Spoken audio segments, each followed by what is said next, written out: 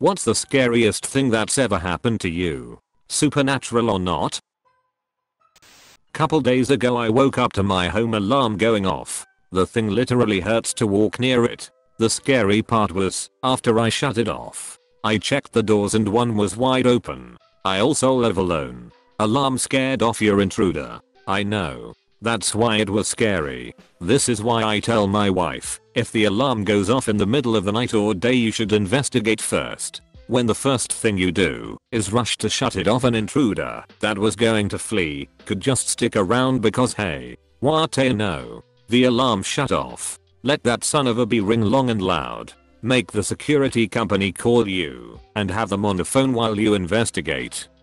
I got a letter in the mail, addressed to my college campus mailbox address with my full name and mailbox number written on it. It was a Christmas envelope with the address written in purple marker, stamped from Nebraska, where I know no one, with no return address. Inside was a single coupon for a free Wendy's Frosty. Bless you. I'm so glad this is the scariest thing to happen to you. Supernatural or not. Heart attack while I was driving. Pulled over and went into cardiac arrest. How did you know what was happening / to pull over? Visiting my aunt and uncle in an unfamiliar city where they live in a farm just outside city limits. I'm a night owl and decided to smoke a cigarette on their front porch because I couldn't sleep. They live in a rural agriculture area outside a city which is relatively well known for violence. And as I'm smoking, a random car starts pulling down their massive dirt driveway. I start having a mini heart attack because it's 3:30 am and someone was intentionally driving about a 1/4 mile to get up to the house. I start looking for rocks or anything to defend myself with right as this car pulls up next to the front door. Right as I'm deciding to either bolt back inside and lock the doors or attack guns blazing with a couple rocks I have picked up, the driver slowly rolls down his window. I hear a thud on the pavement by my feet. I shockingly drop all my rocks and my completely ashy cigarette as just stare blank faced at the daily newspaper as the goddamn paper boy slowly turns around to finish the rest of his route. I was 13 and babysitting 2 7-year-old boys. One of the boys found his dad's gun. They proceeded to point it at me and threatened to shoot me because they found it funny. I still don't know how I talked them into putting the gun away. I had been babysitting them for a year on Wednesdays. That was the last night I did though. Fell asleep in the living room watching TV. Wake up around midnight to my dad walking past me. He heads to the side door, unlocks it and starts walking to the chicken coop.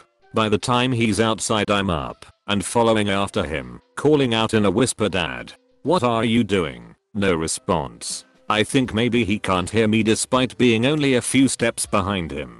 Dad walks into the chicken coop and I lose sight of him for about 2 seconds. I walk into chicken coop and it's empty. I'm very confused now. There is only one door for the coop and I'm standing in it. Suddenly, there's a hand on my shoulder. Almost jump out of my skin and whirl around. It's my dad. He heard me walking outside, had followed after me trying to call out my name, but for some reason I hadn't heard him. Woke up around 3 am one night to loud tapping outside my bedroom window. My bedroom was in the basement of our house. I assumed it was raccoons or something trying to get into our neighbor's shed. After listening for a while longer I managed to fall back asleep. In the morning I brought up the noise to my mom, who said she had heard a similar noise coming from that same side of the house. Only she got out of bed and went to the front living room window to investigate. What she saw was a man emerge from between our house and our neighbor's place. He stopped in front of our home, took a long look before removing a pair of latex gloves and then proceeded to walk down our street. I assume he was testing for weak spots or something and luckily didn't manage to make it inside that night. It's shit like this that makes me dread the idea of living in a house in the future. Ain't nobody tapping my window from the 23rd floor of my apartment. The security systems will be bonkers though. A Roomba with attached vapor rifle. My family narrowly missed an armed carjacking. When I was about 10 a guy waved my family's car wagon full with my parents up front, me and my 2 siblings in the back, and dog in the way back, down about 2 blocks away from where we lived. My dad being the nice guy he is pulls over and the dude walks up to my mom's door. She rolls the window down and the guy casually reaches in and opens the door and grabs my mom to pull her out. She screams Geo or something of the sort and my dad floors it. We blast out of there and my mom shuts the door. In the rear window the dude is jogging after us holding a pistol. We speed past our house and drive around for 5 minutes before my parents decided that we have to go home. There's nothing else we can do. Pulling back into our driveway was the most scared I've ever been in my life. This is all pre-cell phone, or at least before everyone had one. BTW. Wife texted me to say she lost our Tuyo. In Tokyo. We are Canadians. A stranger brought him back. She turned her head away a few seconds to pick up something our son had dropped, and he had run into an elevator. When I was 4 or 5, I did something similar to your 2-year-old. My sister and I raced to the elevator of our hotel in Hong Kong, while our parents were just leaving the hotel room. The elevator opened, and I pressed a bunch of buttons and it suddenly closed on me. It then opened again, and I couldn't find my parents or my sister. The hotel floors all looked the same, which I didn't know at the time as it was the first time I remember being in a hotel, or in an elevator for that matter. I started crying in the hallway thinking I would never see my parents or sister again. These 2 housekeeping staff heard me and brought me into a room where they gave me cookies and milk to stop me from crying.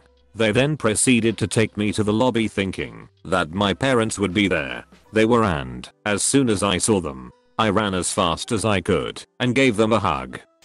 Guy tried to kidnap me off the side of the road, grabbed me and pulled me into his truck. I hit him with a bag of 1 L bottles I had just gotten from the corner store and took off for the woods. Glad he decided to take off instead of chasing me. I'm glad you're alive to tell us your story. Did you notify police? I've told this story before, but it always sticks with me and gives me goosebumps when I think about it. I was driving home late one night when I saw a girl on the side of the road asking for help. I distinctly remember every nerve in my body suddenly going on edge, and I locked the doors as I drove past. Old car had manual locks, but something was telling me that no matter what, I shouldn't stop and help this girl. As I went by her I remember her yelling "fuck you." I felt guilty for not doing anything about it. So next morning I looked up reports in the area to see if I could find information on her. Turns out a guy got carjacked in the exact same area trying to help a girl in distress. He pulled over, and a group of people beat him and left him on the side of the road while they took his car.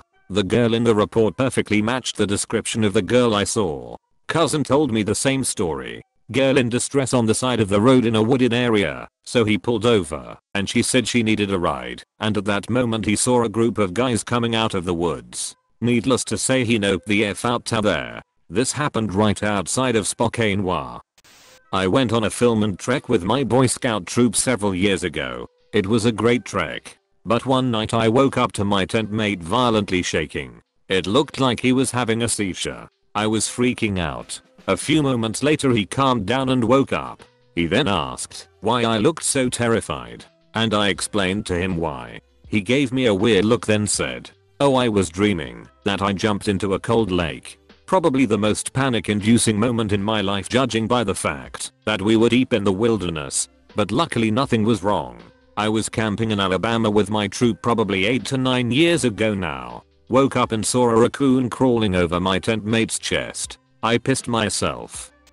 Blew a tire on I-75 in Gap. My wife and kids were in the car with me. The car spun around 180 degrees, and we were facing a Mack truck for a second before the car swung back around forward and skidded off the road to the left. Traffic stopped completely, and several guys helped push my car to the right shoulder. I don't know how that truck didn't destroy us. We should be dead. Was riding a motorcycle going 50 miles per hour and had a woman in a minivan pull out 40 feet in front of me. I put the motorcycle in the slot on the double yellow line with oncoming traffic. All I could think was fuck this is going to hurt, and I somehow managed to hit nothing. Those fuck this is going to hurt moments where nothing happens are the best non-narcotic highs known to man.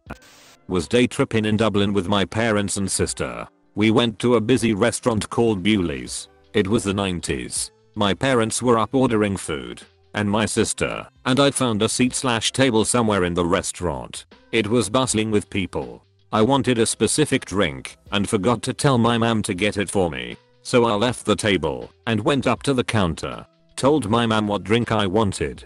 I was heading back toward the table my sister was at.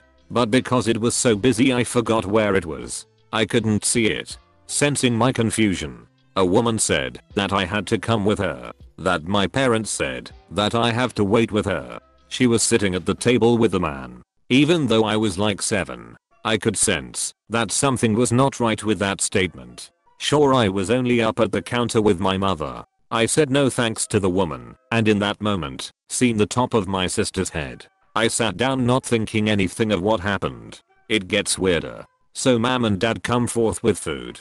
And next minute mid-eating, the same woman and man who tried to convince me to stay with them walked over to our table. She said to my parents, "You have beautiful kids." She put down 2 bars of chocolate on the table and said they were for us. With that she took off with the man out of the restaurant. My mother remarked to my dad, "Well, that was strange." And I said yeah. She asked me to come with her and said that you wanted me to. My mother and father nearly fell off the seat. My father was raging. TL/DR. Woman tried to manipulate me so she could abduct me in a restaurant. A strange exchange of chocolate giving was had. My father raged.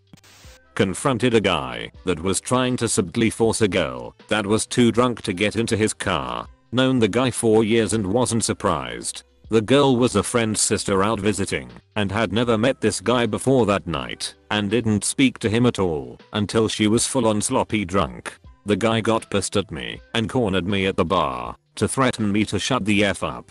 I told him that what he was doing was wrong, but the whole time my legs were like jelly and I thought I was going to throw up. I'm not a fighter and I've never even thrown a punch. Some of my friends saw what was happening and got me away from him. He ended up following me across the bar and grabbing my arm while yelling at me. I pulled my arm away and turned away. I heard a scuffle and turned back to see him being dragged out of the bar by 3 of my friends. Turns out he had raised his fist to hit me from behind and they had my back. The girl went home that night with her sister, who was oblivious of the whole situation until near the end. You're a good guy and you have good friends.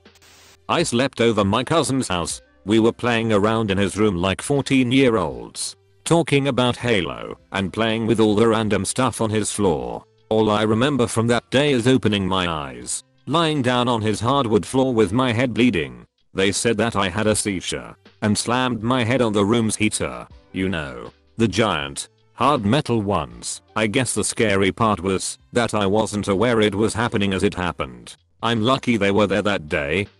When I was around 8 or 9, I was out hiking in the mountains with my uncle and brother, who was riding his bike. He started getting bored, so he decided to ride back to camp. We were on our way back. About 5 minutes after he left, we came around a bend and were maybe 30 feet from 2 adult grizzly bears. We stopped dead in our tracks, had a quick stare down, and then they took off into the trees. After standing there stunned for maybe 10 seconds, 2 park rangers came out of the trees, asked if we saw any bears, and then took off in the direction we pointed them in. After the brief exchange, my uncle remembered my brother in a head and started panicking. He picked me up. I never was a big kid, maybe 50 pounds at the time, and ran all the way back to camp to find my brother sitting there. The look of panic on my uncle's face will haunt me till I die. Next I imagine the 2 rangers ran by and asked a group of bear-like nuns if they had also seen 2 bears come this way. Imagine being the level of badass of chasing bears for a living. Saw this huge 1-foot red spider on the wall under the deck. After years I was afraid of going down there, but now I think the culprit was a broken rake. Lol, this one's my favorite. Hit a fence head first while skiing. Flipped over it. Got knocked unconscious. Ended up on a different trail and pulled my hamstring. If I didn't have a helmet I would be dead right now. I'm pretty sure you would have been dead a while ago. Sleep paralysis. It only happened to me once, but that was enough. I was staying in an old hotel that was rumored to be haunted, of course. My mom and I had gotten there late after driving for hours. Had a couple of glasses of wine before bed. Then I had creepy dreams. I woke up laying on my stomach and thinking, okay, those were just dreams. You are now awake in a comfy bed. as I was thinking about how comfortable the pillow was and how I wish I had one at home. A wave of pure dread washed over me and I was thinking, oh no, oh no, oh no. Then at the foot of the twin-sized bed, I felt two hands slam down on either side of my feet, one at a time, as though someone was leaning all of their weight on their arms. Then something the size of a 4-year-old climbed up my body at freakish speed and hissed loudly in my ear. My eyes were closed this whole time, but I squeezed them shut harder and could see what looked like TV static. I tried to yell for my mom who was in the other bed in the room with me, but I could only get out muffled sounds. Then it ended. I know it was sleep paralysis, but it was so real that I understand now why people believe that it is real demon/ghost/etc. This is very similar to my experience with sleep paralysis. My young brain imagined the dark shape as a doll, as that has always been a big fear of mine, but it was crawling into the bed from the foot. When I was around 7, I had a dream about my mother. She was surrounded by people in white with a hole in her stomach.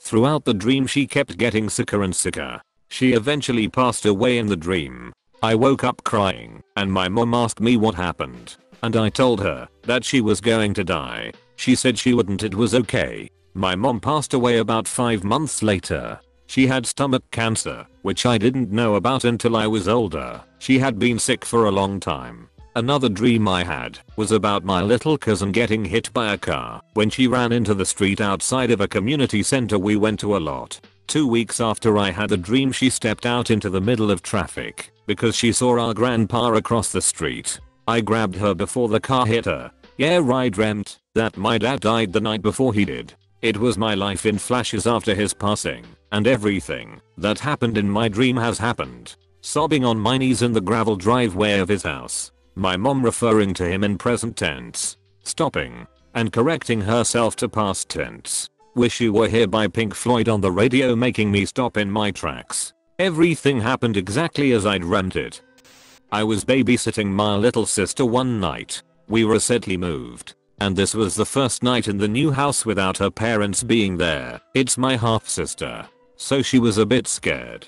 To comfort her, I left on the light in the hallway and went in her parents' room to watch TV so she could hear me being there. About an hour or so later, I needed to use the bathroom. The door was wide open and makes a lot of noise when you close it. I decided not to close it as to not wake up my sister, who was fast asleep. Also, turning on the light would activate the ventilation system, so I decided to make my way with the light from the hallway, which was enough. I peed, washed my hands, bent over to take a sip of water from the tap. Now, apparently, my sister did wake up, even though I really tried to be silent. She walked over to the bathroom and stood in the doorway. I only saw her when I got up again, and I saw her through the mirror. Now imagine, you bend over, take a sip of water, get up, and in the mirror, you see something that wasn't there before, and that something is a little girl, nightgown, teddy bear, long hair, and lit from behind. I'm pretty sure that took 10 years of my life. I'm surprised you didn't die right there of the shock. Woke up around 3:30 one night to get a drink of water. I left my room, and while I was walking down the hallway I looked to my right, and in the guest bedroom I see a very dark silhouette that's darker than the room. I stop and it stands up from the chair it's sitting in and starts walking towards me. I went right back to my room and did not leave until the sun was up. I have other stories about my parents' house too. I was woke up by knocking on my door one early morning and I say come in, but no one does. Instead I hear someone walking away and go downstairs into the basement. Now there was a room right below mine downstairs, and a few minutes after the knock I hear a conversation in that room, so I think it's my parents talking. About 20 minutes later my mom wakes up and tells me her and my dad were sleeping the whole time. Another time I wake up around 3ish and I hear a knock on my door. I say come in, but it doesn't open. So I get up and there's no one there, but a picture fell, so I assume that's what made the noise. So I set it up and go back to bed, but a few minutes later I hear another couple knocks on my door. So I just yell leave me the F alone and go back to bed lol. One night I was laying in bed with my dog and he just starts barking and growling. So I look where he's barking at, and by my fan I see this dark shadow crouching by my fan, and it just disappears after that. I know it all sounds crazy, but I'm not making any of this up.